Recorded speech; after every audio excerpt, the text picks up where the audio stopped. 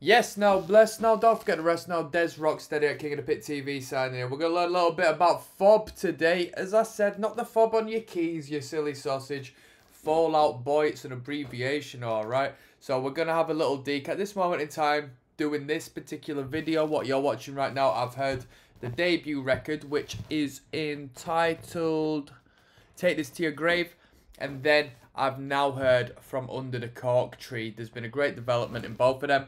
But I'm not going to talk about them to a great extent. What we're going to do is we're going to look at the early history of Fall Out Boy, and we're going to continue onwards as we listen to each and every record. So let's have a little deke. Thank you for being present first and foremost, and let's jump straight in. So as always, it is Wikipedia, so if there's any comments you want to make in regards to the information, whether you disagree or you do agree, or you want to elaborate, let me know. So the American rock band Fall Out Boy. So it's nice that they're called a rock band as opposed to a pop punk band. Of course, at this point, I'm sure they've developed their sound into a more rock orientated space. But I've only listened to the second record, and I was starting to say this is, I'd classify that as rock as opposed to pop punk. So they've released 8 studio albums at this point, 2 live albums, 2 compilation albums, 8 EPs. 8 EPs is a lot to say they've just started churning out the studio albums. 32 singles and 47 music videos. Wow. 47 music videos. Since their formation in 2001, Fall Out Boy have sold over 8.5 million albums worldwide, and some estimates are around 30 million. I wonder why it states they've sold 8.5, but estimates are around 30 million. What you on about? I've never come across that before. The band was formed in Wilmette, Illinois by friends Joe Troman and Pete Wentz. Who's Joe then? He's an American musician, singer, and record producer. He is known as the lead guitarist and backing vocalist. The American band Fall Out Boy. You know this guy Joe? He's never referenced in the comments, but I always get him and Pete Wentz confused.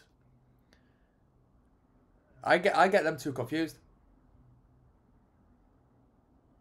Who have played in local Chicago hardcore punk and heavy metal projects. Patrick Stump was soon recruited as the band's lead singer. They debuted with the split EP, Project Rocket / Fall Out Boy. Anybody aware of Project Rocket? It was released by Uprising Records in 2002. It was the first official release for both bands. The split EP has sold 25,000 copies as of 2008. Interesting.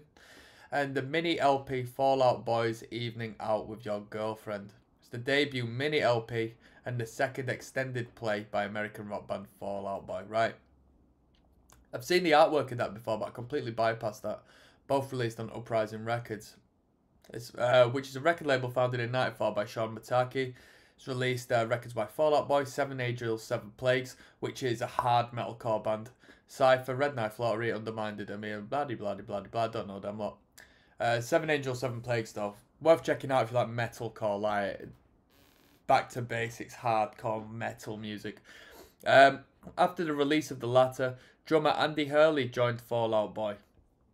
So let's have a quick deke of Andy Hurley. He is still... Yeah, so Fall Out Boy have stood strong. They're still performing with the same 4-piece, right? Which is incredible all of this time. You know, bands that have that longevity tend to do well. Because they have a great chemistry with each other. They might fall out a little bit, but, you know what I mean? That's part and parcel of being so close to people.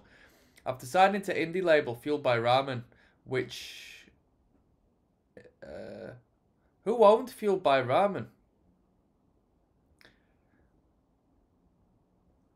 He teamed up with the Less Than Jake drummer lyricist Vinny. Who's John Janik? American record executive. 2004, Fall Out Boy's Pete Wentz introduced Fueled by Ramen to fellow Chicago pop outfit The Academy Is, who released there. You know what? I swear people told me that there was a band member who was behind that band, but it seems not. Fall Out Boy released their first full-length studio album, Take This to Your Grave, in May 2003. Following the album's release, the band signed with major label Island Records. Their second studio album, From Under the Cork Tree, was released in May 2005 to great commercial success, peaking at number 9 on the US Billboard 200 and being certified double platinum by the Recording Industry Association of America, which is the RIAA. This album's popularity was aided by the success of its first two singles, Sugar We're Going Down and Dance Dance, which both became top 10 hits on the US Billboard Top 100 and sold over 200 million downloads each, which is a lot of money back then. Dance Dance you still hear today, here, there and everywhere. Sugar We're Going Down, not as much so. So we've got relatively limited information as far as the history is concerned. So what we can do is we can jump straight into the debut record. If we can find it. Take This to Your Grave, which we have a lot of information on. So I'll see you on the flip side when we jump into that one, people, alright?